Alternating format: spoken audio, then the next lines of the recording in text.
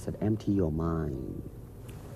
Be formless, shapeless, like water. Now you put water into a cup, it becomes the cup. You put water into a bottle, it becomes the bottle. You put it in a teapot, it becomes the teapot. Now water can flow or it can crash. Be water, my friend. Actually, you see, I mean, it's a combination of both. I mean, here it is, the natural instinct, and here is control. You are to combine the two in harmony. Not, if you have one to the extreme, you will be very unscientific.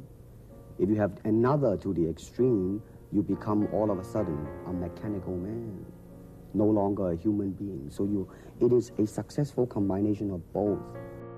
The word superstar really turned me off, and I'll tell you why. Because the word star, man, is an illusion. It's something what the public calls you. You should look upon oneself as an actor. All type of knowledge ultimately means self-knowledge. Mm-hmm. So therefore, they're coming in to, and ask me to teach them not so much of how to defend themselves or how to do somebody in.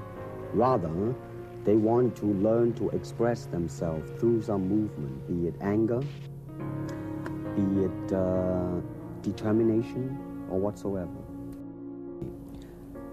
To me, okay, to me, ultimately, martial art means honestly expressing yourself. Now, it is very difficult to do. To express oneself honestly, not lying to oneself, and to express myself honestly, that, my friend, is very hard to do. And you have to train.